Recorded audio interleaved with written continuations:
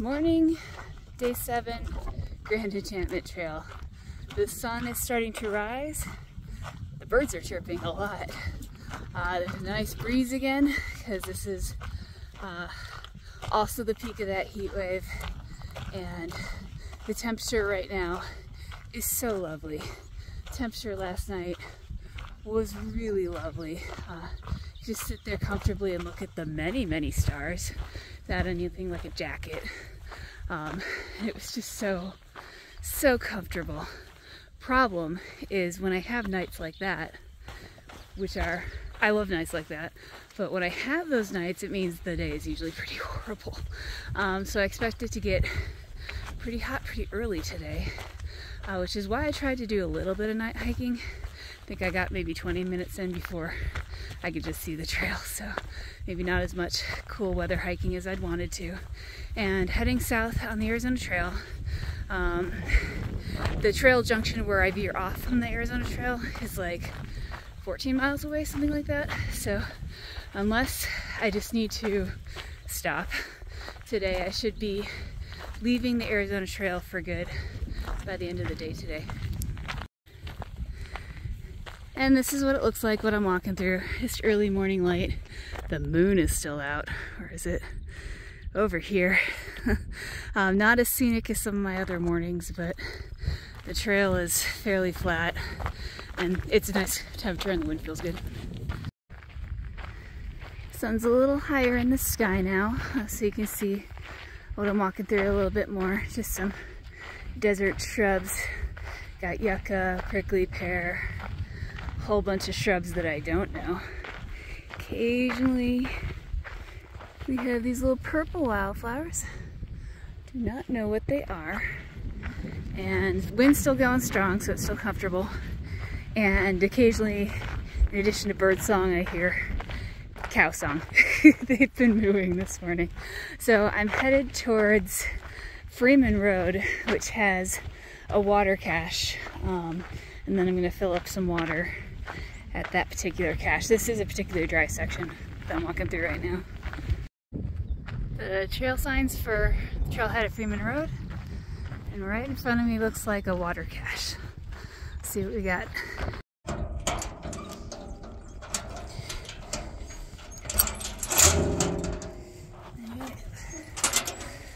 Ooh, thank you, trail angels. I also want to point out, this is kind of nice. Not only is there trailhead sign and register, there's a cute little bench right over here. So I'm seeing more signs of Grand Enchantment Trail hikers. There's an AZT register there, and I know Masochist, who I met yesterday, is probably a couple hours ahead of me again, but I saw the names of 5 other people who say they're doing GET eastbound within like 2 to 3 days of me coming to that point as well. So I think it's about 5. I did notice one of the registrations said they had dogs, and I'm not sure, can really tell the difference between trail names and dog names at this point. So potentially 5 plus 6 if you count Masochist within like 2 to 3 days of being on the trail. And I like the solitude. I do like solo hiking, but it is fun to interact with people every once in a while. And I'm cool with people kicking steps for me on those high elevation traverses when I get there. So more GET hikers on the trail. I'm headed towards Beehive Well, which is a water source, and that is where I will leave the Arizona Trail for good. That's in about 8 miles. 9:30, and I already need a shade break. These shade breaks are getting earlier and earlier in the day. I did find a tree that was casting some shade, but not enough. So my sun umbrella is working again, so that's good. I got a little extra shade. It wasn't snapping up before and holding, but now it is, so I'm not going to question it. But today's getting really hot. I'm about 5.6 miles away from my next water source, so those are going to be interesting 5.6 miles. This is what I'm currently walking through. A little bit of change in landscape. Lots of cholla. cholla and rolling hills, and then these little pinkish flowers down here. I used to know what they're called and I forget right now. And every once in a while we get some fiddlenecks in with that cholla, and then sometimes there's these little tiny yellow flowers that kind of will form almost a carpet in patches. This is like a cholla forest. It's a little crazy. Barrel cacti here. Wow. Tons of different types of cholla too.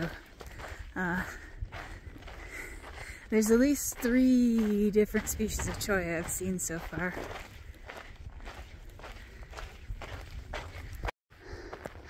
Oh, it's so hot. It's not even noon. It's 11:50. I was told Beehive Well has shade by Northbound AZT hiker. I might be spending most of the day there. I'm trying to inch my way down. Anytime I get a little bit of wind, it's okay. But oh my god, it is hot. It just seems way worse than yesterday. Maybe it's because the elevation and terrain I'm in. But yeah, this definitely feels like the peak of the heat wave today. Oh, such a nice sight. That windmill should be Beehive Well. I imagine there's a lot of people there right now, so I'm just gonna film it out here. The windmill's broken, but a solar well has also been installed there. And I'm gonna grab some water, mix up some electrolytes, and cool off. So the people who told me there was shade here must have come here early in the day. There's a tiny, tiny strip of shade just right next to this metal tank here. So I've got my sun umbrella out and I'm basically pressed up against the tank, and the tank itself is cool. But considering I was supposed to spend a lot of time here, I'm definitely gonna hydrate, have some snacks, and then make the decision whether to stay here. There is another spring 3.4 miles down trail, so I might go to that. I don't know. We'll have to see how long I can keep myself just plastered to this tank here. Leaving Beehive Well, there's just a jackrabbit that's ran in front. I'm not sure if the camera caught that. I ended up finding a little bit better of a shade spot. Spent 2 hours there, which for me is a lot. I usually get pretty antsy and want to move on. I even got a little siesta in. So now I'm officially on the Grand Enchantment Trail only. No more AZT. This next section is really straightforward. It's just following this canyon all the way out. You can see the clouds rolled in. Clouds have been a little bit of a miracle today. There was a cyclist at the well as well, and even he agreed this today feels way hotter than it did yesterday. So it's not just me. But those clouds came in and they do help with the temperature, and I even got sprinkled on a little bit. I don't really understand the weather, but I'm not going to question it. So I've got a little under 4 miles to Putnam Spring. This is Putnam Wash. And I'll probably pick up some more water from there and see if I can't kind of get to the end of the canyon tonight. Look at all these swallows that just appeared. They're all up on the other side there too. Let me zoom in for a second. The funny thing is, this afternoon, even though I'm walking a wash, it's been so much better temperature-wise than late morning today.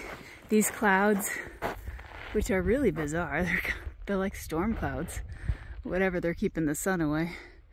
I could use a little rain on me. I'd be cool with that. It's still hot, don't get me wrong, it's still hot. It's just not as unbearably hot as it was earlier. And now we have our saguaros again. In addition to saguaros, this canyon also has cows. I'm gonna try to give them as much room as possible and talk nice to them, because I don't want to scare them, especially when they have horns. Look pretty chill right now though. So I'd say Putnam Spring is running. There's another cow. The source is actually 0.3 up here. Wow, it's really running. This is really downstream from the source.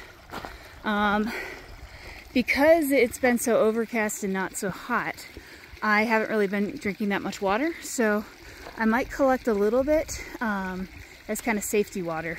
But I'm pretty sure I've got enough water from Beehive to make it all the way to my next water source. That's so fun to see, all that water, especially after being so dry. That section was super dry. Okay guys, I just need to come through. Can I come through, please? Can I go around this way? There's babies here, so I don't want to scare the babies. Would it be okay if I snuck around this way? I hope so. I hope so. It's okay. It's okay. Can I go through? I don't want to be... Oh, babies, I'm sorry.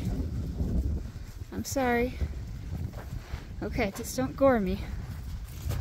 Okay. Okay. Looks like they're going up that way, so I'll come this way. Whew. Man. They seem pretty chill, but like one of them did have horns.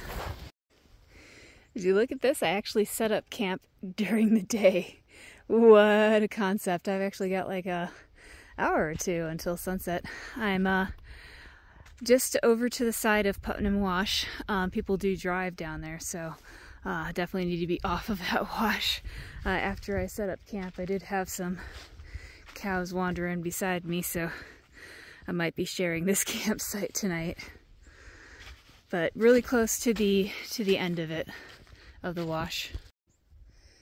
So tomorrow I will obviously be exiting the wash. I'm crossing the San Pedro River, going kind of around Brandenburg Mountain, and then I'm going to be camping at the Brandenburg Ranger Station, which is the last legal campsite before Aravaipa. Some of that stuff tomorrow has been described as rugged, some of it has been described as steep, but I think it's only like something like 13, 14 miles. So should have all day to do it. It's going to be hot, but that should put me in a really good position for my permit day for Aravaipa.